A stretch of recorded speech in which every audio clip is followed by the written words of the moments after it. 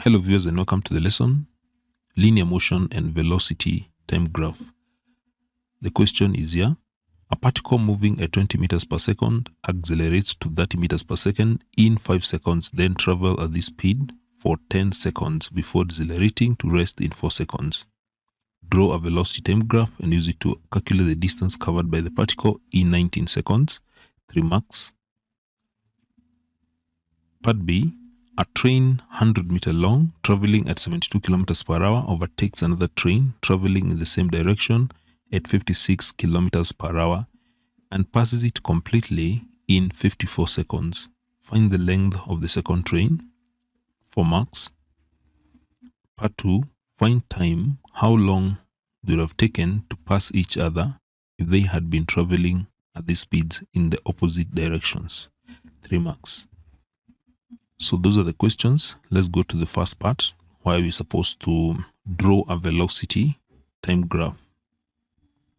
So let us begin by drawing a velocity time graph. Just a sketch of the graph.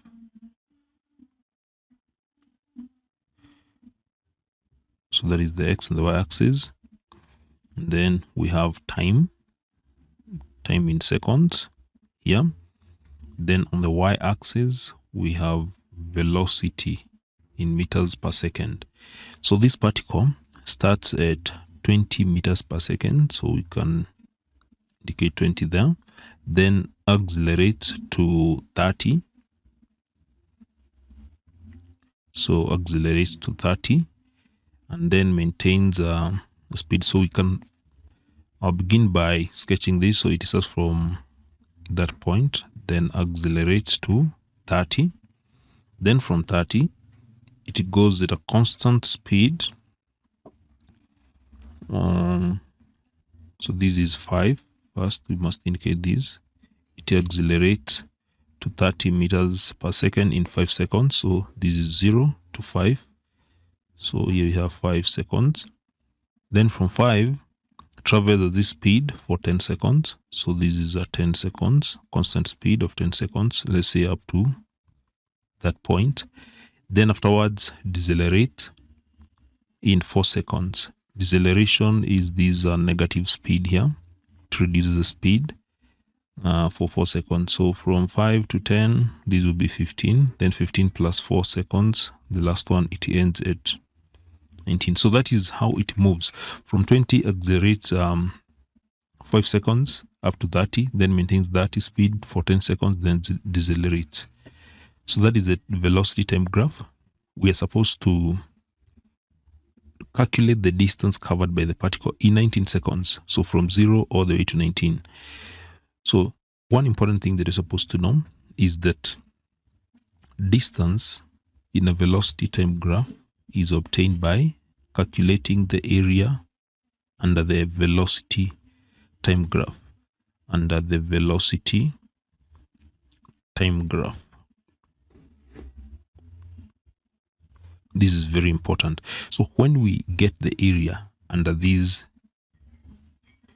curve and this area enclosed by this graph, that will give the total distance.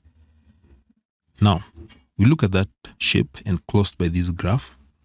It isn't a regular shape. So when you look at it, it's not a trapezium. So the best thing we can do is to divide these into 3 shapes. A regular shape, like this is the first one, A, this is the second one, B, and the third one. So shape A, as you notice, shape A is here, then B is the center here, then C is here. So A is a trapezium.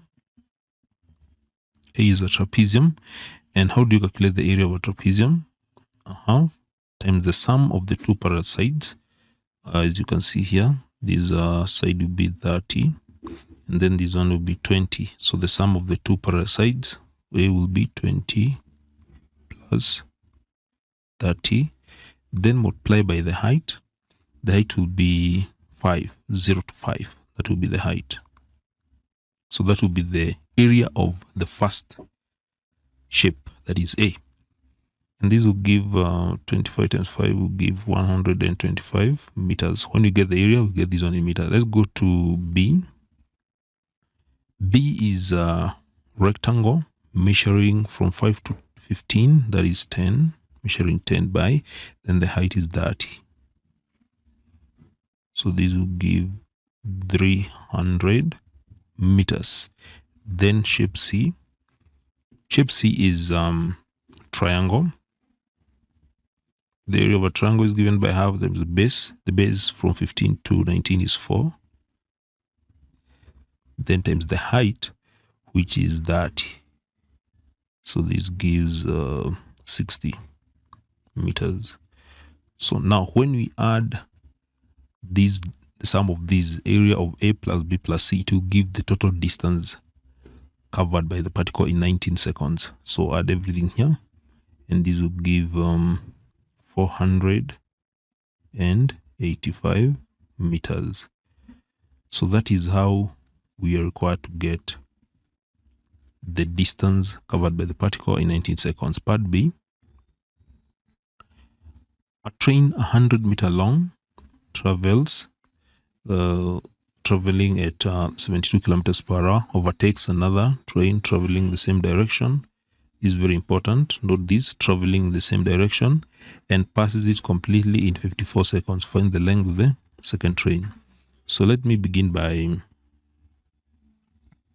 this is the train, which is 100-meter long. Let's say this is 100-meter long. 100-meter long. So there's a train. So it overtakes. So it travels until it overtakes. It overtakes the second train. So it overtakes the second train.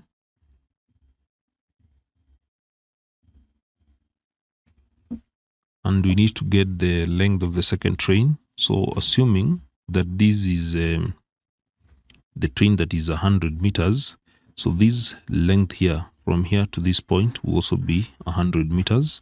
So this is 100 meters as well.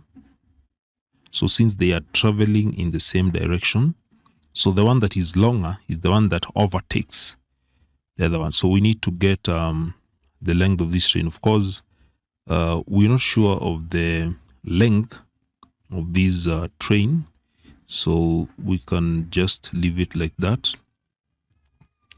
So this one, we can call this train A. This is a train A, and this is train B.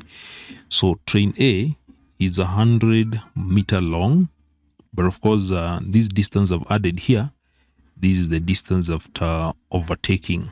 That is the distance after overtaking. So we need to get the whole of this distance. We need to get the whole of this distance that is here. The whole of this distance. And how do we get that?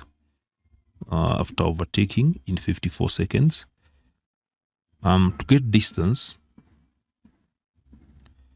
we're going to use speed multiplied by time. And which speed are we going to use? We shall use the relative speed. You can see these bodies are moving in the same direction. So relative speed, since they are moving in the same direction, we get that by subtracting. So we shall get 72 kilometers per hour. Subtract 56 kilometers per hour. So this will give 16 kilometers per hour. So that is the relative speed.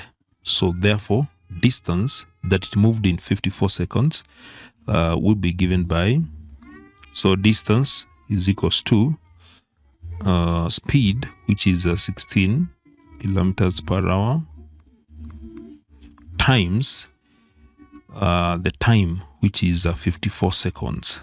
54 seconds. Now, when you look at this, you notice that we can't work with seconds and kilometers per hour. We need to convert 16 kilometers per hour, 16 kilometers per hour to meters per second. And that one we work it out by just dividing by 1000, multiply by 1000, divided by 3,600, and these are, when you simplify these, you get 5/18. Since you need to convert kilometers to meters, then the hours to seconds. So to simply convert kilometers per hour to meters per second, you just multiply the kilometers per hour that you're given by 5/18. So by that, we have converted it to meters per second. Then now we can multiply by 54 seconds. Now, what you're going to get here is distance in meters when you multiply these. And we shall get this one as, this will give 16 times 5/18 times 54. This will give 240 meters. This is 240 meters. So as you can see now, we have been able to get this distance from here to this point. So the whole of this distance after overtaking will be 240 meters. So this is the other train, the length of the second train. This is the second train here, the one that is being overtaken. So to get the length of the second train, we just need to take 240 meters. Then when we subtract up to this point 100, we subtract 100 meters. That is the length of the first train. You can see definitely we will remain with the length of the second train, and this will be 140 meters. So that is how we're supposed to get the length of the second train. Since we've got all these distances 240, and you know the length, that is the distance of the first train, that is 240. That is what it means. 240 is distance of the first train plus that distance after overtaking, this distance x after overtaking. The whole of that distance is what you got is 240. So to get the length of the second train, which I've drawn the two of them here, we just need to subtract 100 and you remain with 140. So that is how you work that part. Now the other part is find the time, how long they would have taken to pass each other if they had been traveling at this speed in opposite directions. So in opposite direction. Now when these bodies move in opposite direction and you're given the speed of the two as 72 and 56, to get the relative speed, that is the first thing. To get a relative speed when bodies are moving in opposite direction, we do add. So we add 56 kilometers per hour plus 76 kilometers per hour, and this will give 128 kilometers per hour. If they're moving in the same direction, to get relative speed, you subtract.